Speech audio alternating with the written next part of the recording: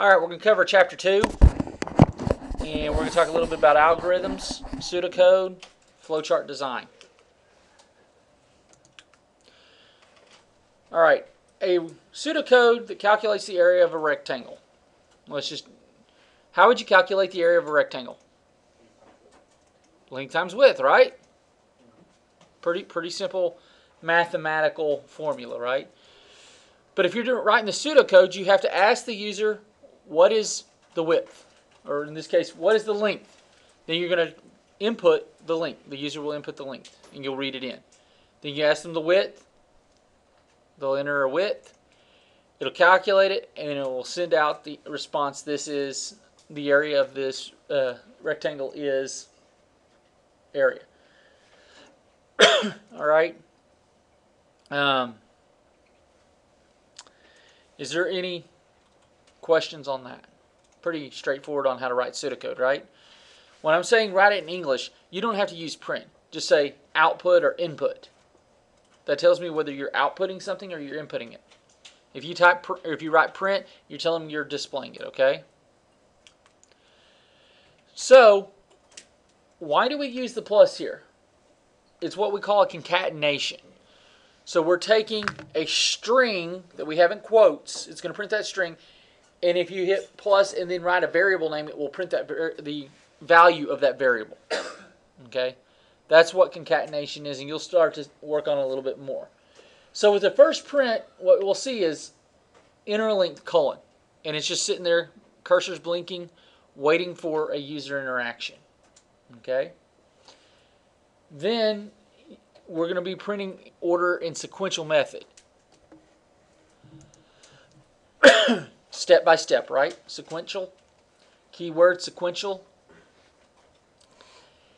And once you get the enter the length, then you enter the width, and you read those in, then we, and this is where you read it in, is the input statement. It'll be your standard input. We're reading in a variable and assigning it to the value of length. Okay? So the variable name is what? Length. Okay, now that we have that, the user input's 5. So the length is 5. We'll do the exact same thing. If I said print enter a width, what would be displayed? Enter width, what else? Colon, right? Enter a width colon. Just everything that's inside those quotes is going to be displayed. If we're going to input width, what's going to happen? You'll store the value you put in as width. Right. Pretty simple, right? What about area? Why do we have this little funky arrow there? What does that stand for? We're storing the value of length times width inside the area variable. You don't have to do the arrow. You can do an equal sign. Works just the same. Does that make sense? This is what we call an assignment statement because we're assigning that mathematical function's value to area. Any questions on that? Now let's talk a little bit about an if-then statement. An if-else and then if-else-if. If you do show up to my class and you do my assignments, you will receive a Decent grade. okay. A. If you else You fail. you fail. Or else if you do part of it, you might get a C. Okay? That's what an if statement is. I consider myself the ACE professor. I give A's, C's, and F's instead of E's. No one laughed. That's sad. Okay. An if is based on a condition, and whatever that condition statement arises will give you the results whether you go on or you have a specific statement. Formatting tells you to indent if you're inside that if statement so you can kind of see the nesting of it. And you use angle brackets to surround a description of what would be placed at a particular position. Keyword, angle brackets. A condition is a question whose answer is either yes or no. So that's why we're going to talk a little bit about flowcharts. It's a Boolean statement, exactly. The if is based on a condition, and condition has to be true or false. Yes or no, 1 or 0. Okay? Depending on if it's true, any subordinate statements after that true would be issued. If not, anything would come out after that statement, after that last subordinate statement for the true part would be done. Does that make sense? Basically, if it's just the if, it's going to go to the next unindented statement. So let's do this as an if example. If an airplane equals y, print beware, the lightning can be closer than you think. The lightning factor, we're setting it to 3.4. So seconds divided by 3.4 will give you your distance. You are so distance away from the kilometer of lightning, right? What happens if you're not in an airplane? The lightning factor is 3. Because we're setting lightning factor up here to 3. The seconds between the... So how many seconds? Are you flying an airplane? If so, then it's a 3.4. Okay? Then you divide it by there and it tells you how far the distance is. So if you can count to 3, it's 1 mile away, right? Right. If you count to 6, it's 2 miles away. But if you count to 3 and you're in an airplane, you're a lot closer now, aren't you? So what will happen is, if you're not in an airplane, it goes right here to distance equal seconds divided by the lightning factor. So you'll have your seconds and your lightning factor up here. Does that make sense now? Because these indented apply only to that if statement. So now let's throw a little bit more into it. What about an else? What this does is if the condition is false, you can have statements that will be a result of it. Or if it's true, it'll have these statements. So if else the grade is greater than or equal to 60, print pass. Else, print fail. Right?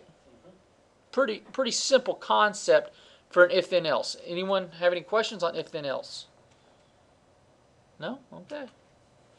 Now, if you're going to do the if else if, you can always nest these. All right? So if the first condition is true, do this. Else, if there's a secondary condition, which you're going to do with the flowchart over here, if the temperature is less than 32 degrees, print frigid. Else, if the condition is between here and here, do this. Else if, until you get it done. I'm trying to help you with your assignment here. And then when you get to the last one, else, you don't have to do an if, just say else. Here you go. Any questions on the if, else, if? Or what we commonly refer to as else if. Here's an if, else, if. Grade is greater than 90, you get an A. Greater than or equal to 80, B. Greater than or equal to 70, C. Greater than or equal to D, F. I have a question. Sure. If I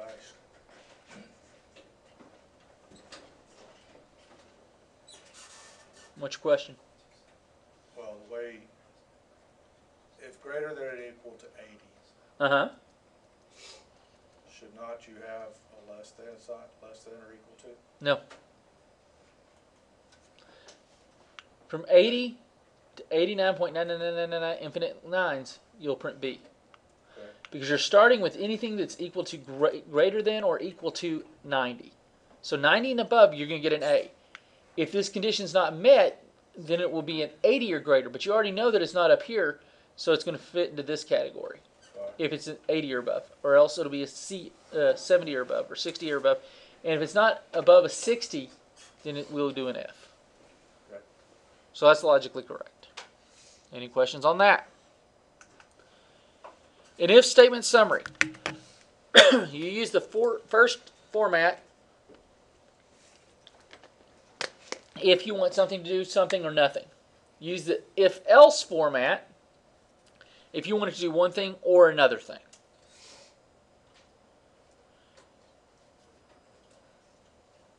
If I wake up, I go to school. Else I stay home, right? Third format. If I have vanilla ice cream and bananas and some strawberry syrup, some caramel, and some chocolate, I have a banana split. Well, with some whipped cream, nuts, and cherry too, right? I mean, I don't know what everyone likes on their banana splits, but if I don't have any of those ingredients, I can do an else. Else do I have it in stock? If not, go buy it. Does that make sense? You really want that banana split. If you want that banana split. Okay? All right, let's talk about pseudocode here. Write an algorithm that prints warm if the temperature, whatever temperature being the variable, is above 50 degrees, else it prints cold. What would we write? How would we write it? If temperature is greater than or equal to 50, print warm, and then you'd have like else if Well, you wouldn't need another if. else Print cold. That's it. Y'all did it. Great job. Write an algorithm that prints no school if the temperature is below 10 degrees. Print, enter temperature, colon, input. No. Write a pseudocode. Oh. What's my condition statement? You always have to start with a condition statement. Yeah. If the temperature is what? Less than or equal to 10, you're going to print no school. It's below 10, so it'd be a less than. It wouldn't be less than. Okay. Fine. Below 10. So it'd be less than 10. Hey, I was just trying to give you a fraction of a point in temperature so you didn't have to come to school. Now, Give him that one extra degree. partial degree. Because you can take it down to the infinite point 0.9. and then just add that point whatever 0.00001, and then you're at the next degree. Now you have to have school. I'm sorry, but if it gets 9 or 10 degrees, it's going to fluctuate depending on where the wind is changing. So I cancel school anyway. Anyway, write an algorithm that prints too cold if the temperature is below 50, okay if it's between 50 and 90, and too hot if it's above 90.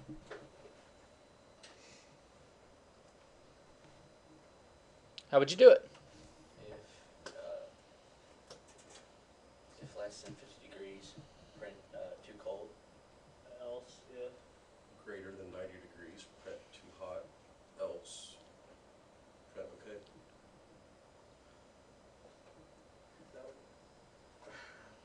Mm-hmm. You could do it that way, or you could say on the else if the temperature is between 50 and 90. 50, and then temperature is greater than 50 with two pipes, meaning or less than 90. Print okay, else print too hot. There's a lot of ways you can do it. Okay? We did that. Now let's talk about a flowchart. Flowchart symbols are pretty interesting. All it is a pictorial representation of the program logic or the pseudocode. That's all it is. You will need to know this when you start doing databasing because you're going to be doing a lot of flowcharting in there, a lot of pseudocode. For a rectangle, those are going to be print statements, input statements, assignment statements with rectangle. If you have a question, you're doing a loop, or you're doing ifs, condition statements will be in a diamond. You'll connect those rectangles and diamonds in the direction of the logical flow with the arrow. Okay? Every flowchart has to have one starting point and one ending point. Don't forget to connect the bottom components of your flowcharts. Now notice how I have this over here. Why do I have 4 different ending points? Because they all end after that statement has been printed. Different conditions. They're all different conditions. So each of my conditions, I will accept this flowchart. Because logically, it makes sense. Once you print out this statement, you're stopping. And I'm not very good at writing an octal sign, or stop sign. So you could do it this way. With this, print it here, and then have the end. Or you come over here, no, and then just keep coming down. And what I could have done is printed it and then come down here to this one. Basically the same thing. Does it make sense? Let me draw in a different color here what I'm talking about. Is after you come out of these,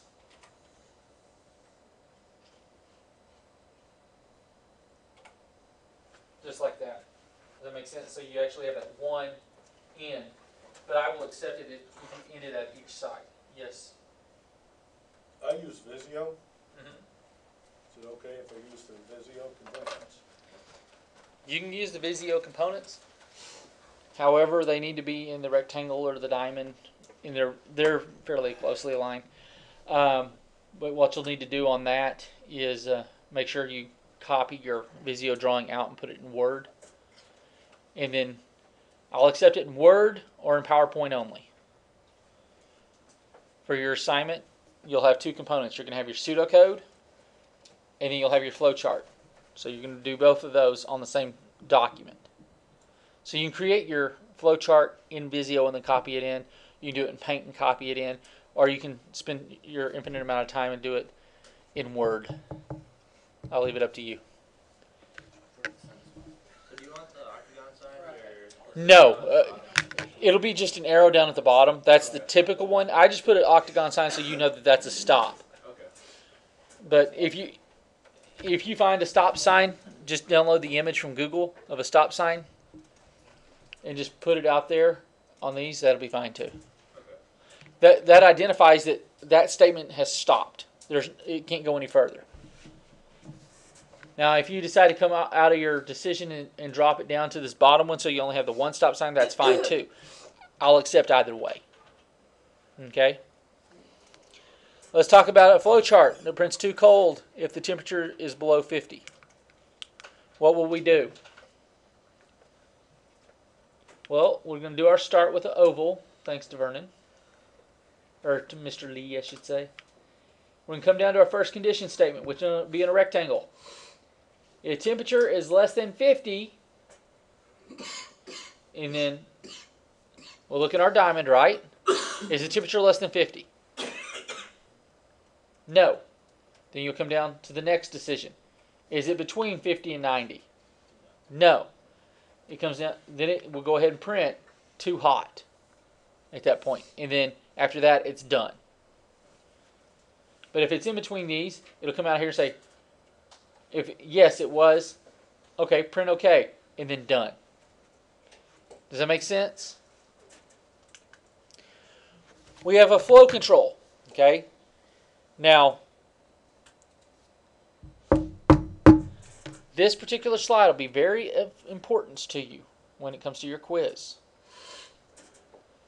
Flow control. Sequential statements are ones that are executed one step at a time, in order. Pretty simple, right?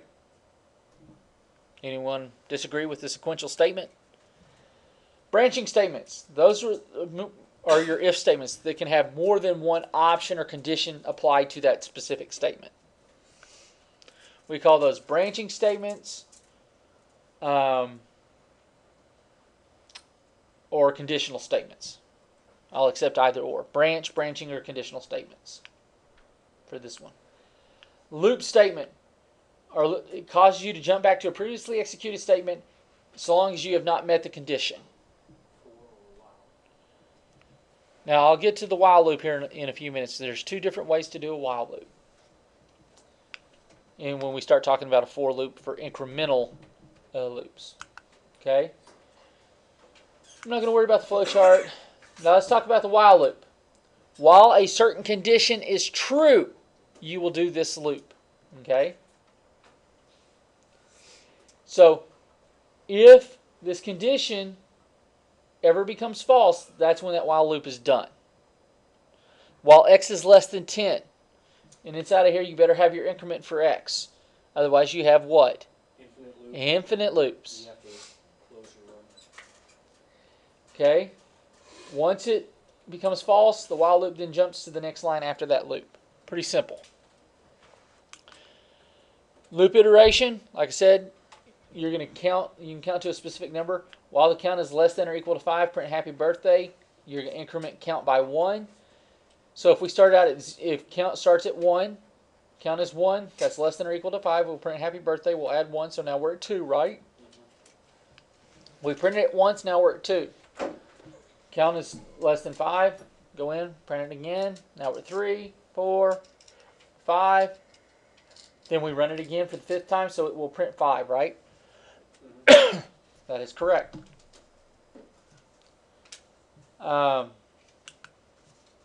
What is tracing? Anyone know what tracing is? Tracing is following the code step by step and writing out the output of what each line does.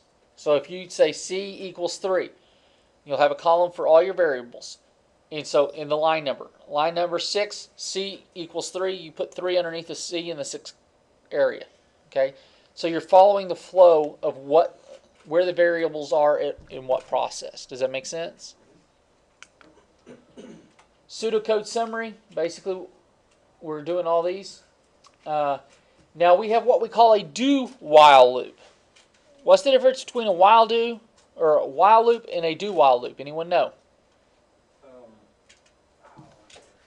The do while will do it. It will always do it once before it starts to loop. A do-while will always do it first because it has to go through that code before it even meets the condition. So it will go through that loop at least once. As compared to a while loop, which has the condition at the top. If it doesn't meet the condition, it skips the loop.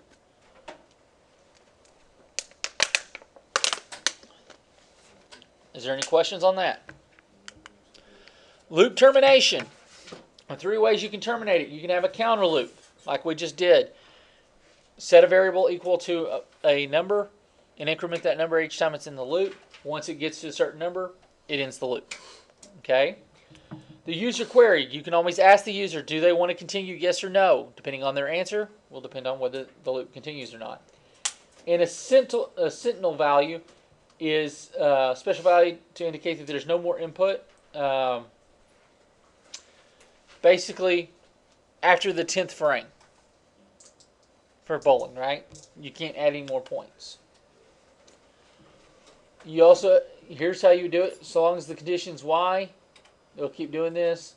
Continue. No. It's no. We can skip and go on. Make sense? Sentinel value. Is the bowling score system robust? Division by 0 would actually be a computation or cause a crash if you divide something by 0. So you don't want to do that. And nested loop is a loop that's inside of another loop. While x is greater than 10. Okay, how many of you think of an Excel spreadsheet where you have multiple columns and multiple rows, right? If I do inside of my first area, I'm creating my columns. So 4 equals XYZ, right?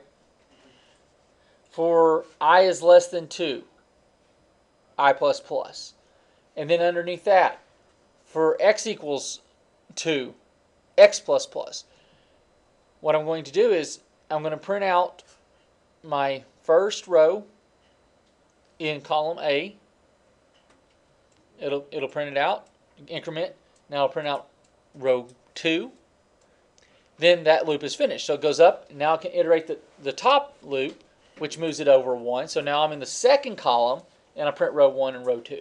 Or I could do it vice versa between the row and the columns. Okay, depending on how you set it up and what you're printing. Here's a nested loop example. While number is greater than or less than or equal to 0, count is going to be 2. Prime is yes. And then here you have another while loop that's inside of it. Then you have an if statement to bring you back out. Okay? Ready? I love it when they do this backwards. There are 3 basic forms of the if statement. Which of the following is not one of these forms? If not. If not.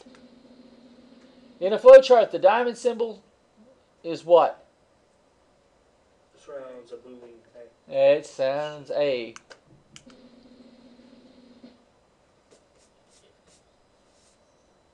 Yeah, no.